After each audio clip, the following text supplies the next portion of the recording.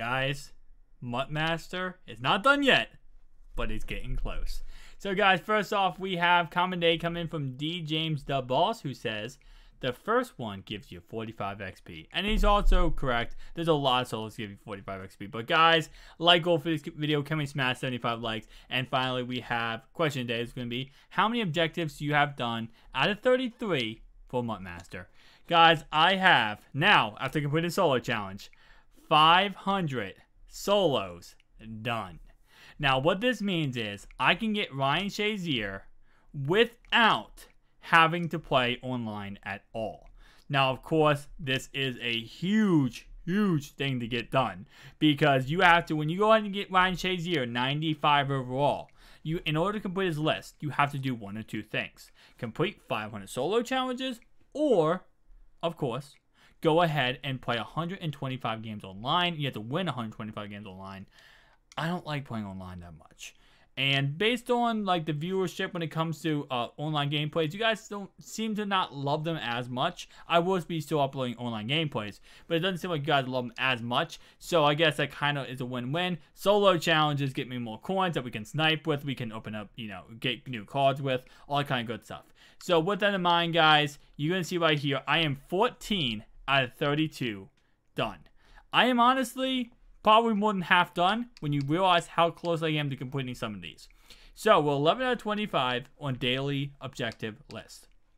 We are done the 40,000 passing yards, which I got from grinding the same solo over and over and over again. Well, we are about, 34,000 away from being done. Well, less than 34,000, probably 33,200 33,200 away from getting done 80,000 passing yards. Passing touchdowns, we were about 110 away, which can't believe I'm actually close to getting that. Rushing yards, we need about, like, math, 16,000. I think I did math right there.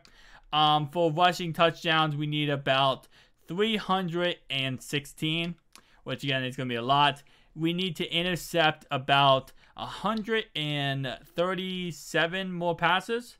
I hope the math is correct. If it is, guys, tell me down below if I'm getting all this math correct. Just doing it off the top of my head. Solo tackles, obviously we need a lot of solo tackles, about 1,100 solo tackles. Forced fumbles, we need about, 90 forced fumbles. Sacks, we still need about, okay, I'm not 335, I think. Yeah, let's go with 335.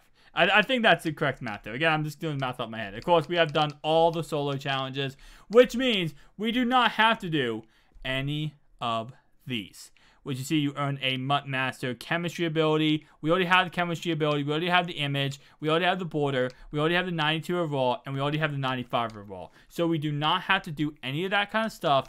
We can go ahead and skip all that from just going ahead and, doing this. So let's go ahead and show you guys real fast. Let me show you collectibles.